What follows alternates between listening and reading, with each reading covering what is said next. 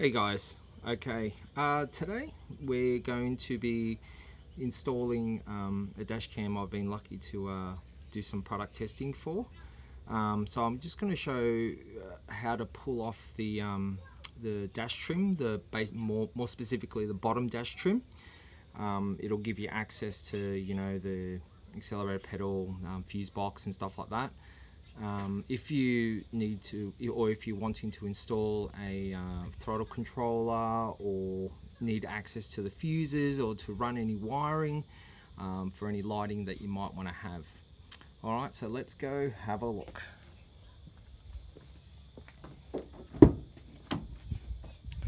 Okay, so I've already removed the fuse box just there to get access to, but I do need to pull off some trim to run off some wiring for a dash cam.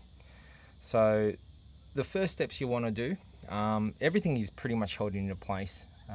There is really only one place that requires a screwdriver or a screw to come out, and then you'll have access to everything. So the first part that you want to get rid of to access the dash is this right here, this trim piece right here. Alright, so you need to pull out your weather stripping, and then from here it's just basically all held in by clips. Bear with me one moment while I get my tools. Hey guys, back. Sorry about that wait. Had to get my trim removal tools. So basically we need to get into here to pop this off. So just bear with me while I just pop this over here for a second.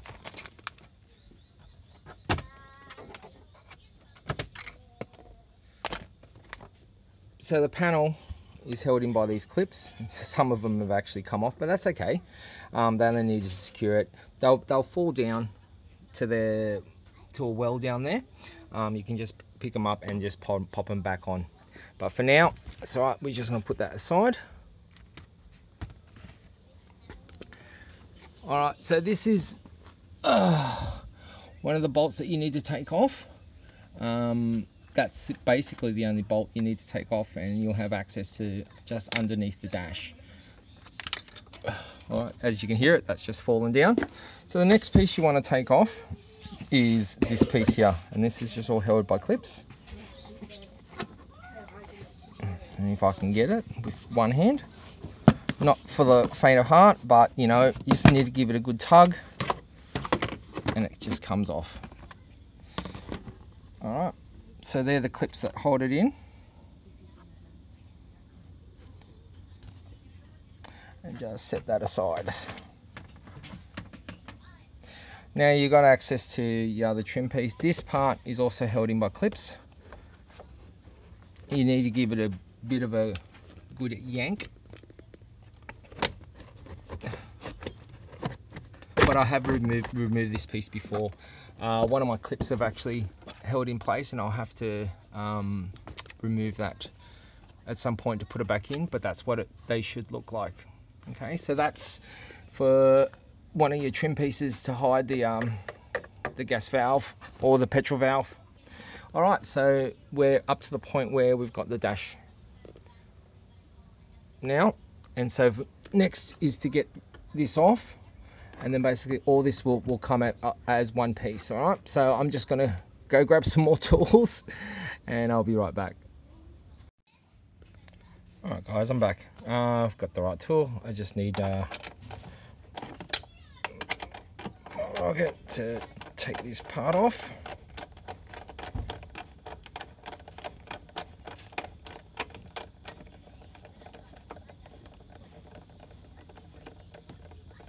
Right, so that's off. Grab that. Alright, so now you can see it's pretty loose now, and all it is clips. Now please be gentle, because there's actually a sensor just in there that's attached to it, and the bonnet release is connected as well. So even though you do give it a yank for it to come off as such, please be careful when you do it. Oh my boy. Alright, so now she's off. So as you can see, that's off. That's my high kit there, that's connected. That's wire for a dash cam that I had. All right, so from here you've got access to your throttle, your accelerator pedal just in there. That's, I don't know if you can see it, but in there you've got full access to it, and it's easy as connecting it.